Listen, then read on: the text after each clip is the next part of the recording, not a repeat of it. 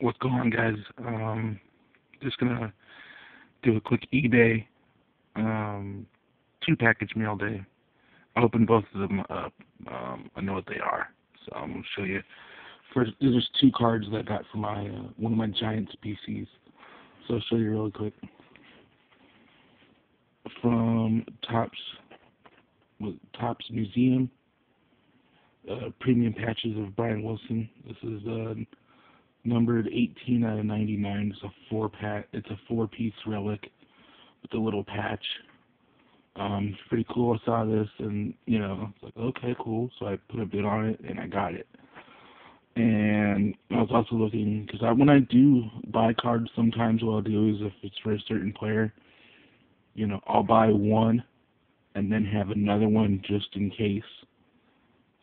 If I get outbid on this one, and then my backup just to fall on it, But I want another one too. This is the red version of it. Was it numbered 43 out of 75? The red version, Topps Museum, museum collection. Just a bigger patch. There's a gold version to it. It's the 5, but it's all patches. It's like part of the Giants logo. I've seen it already. Some guy on eBay has it on like a buy it now of like, geez, 150 or something like that, and that's way too much. I got both of these cards shipped to me. It was a total was like $25 for both, so as a total. And they both said that they'd be in on the 17th, and they came in 3 days. So that wasn't too bad at all.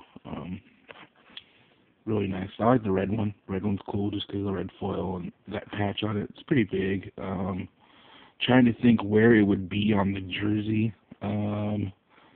It's probably part of his number, and it's too small. This one is probably a bend on one of the letters on the jersey, but I don't know as far as where that actually is. But it's a really cool card. Finding that, I found out that there's a lot of them. They have another one where it's Wilson and Lincecum, but that's, rambling on here. But that's it, guys, for now. I'm still stuck in a, TTM holding pattern, so looks like the eBay stuff, I'm going to try to get it geared more back towards MMA, but I'm just picking up stuff just to pick up, you know what I mean? So for all my MMA fans, I know you're kind of bummed that I'm not getting MMA cards in, but hey, it is what it is. Shout out to Roy, WWE Fan 1026.